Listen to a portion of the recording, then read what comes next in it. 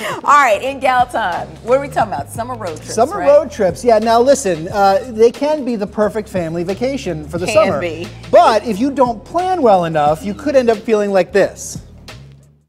Then this is no longer a vacation. It's a quest. It's a quest for fun. I'm gonna have fun, and you're gonna have fun. We're all gonna have so much fun we'll need plastic surgery to remove our files. You'll be whistling Symphony Doodah out of your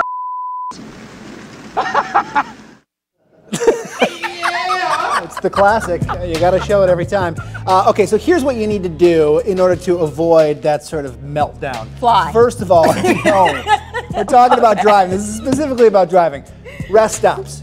Chart them on your trip. Really? Make sure that you know where you're going to stop, not only for meals, but also bathroom breaks and just time to have the kids get out somewhere and play. And you know what I mean? Get some energy out.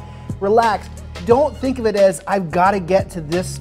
You know, the more that you can just sort of like take a leisurely trip, I think the better. Because I've done this. I don't do major road trips in the car. Really? No, just little They can short. be fun. I'm sure they can be. Just now, when I was in college, the girls and I, yeah, we'd load the car, go, you know, from Norman, Oklahoma to Houston or whatever. You know, it didn't matter. But with kids and all that, I just get kind of antsy. Right. Well, if you're still brave enough to try, also try this. Pack an entertainment kit, you know, coloring books and, you know, MP3 players and what have you.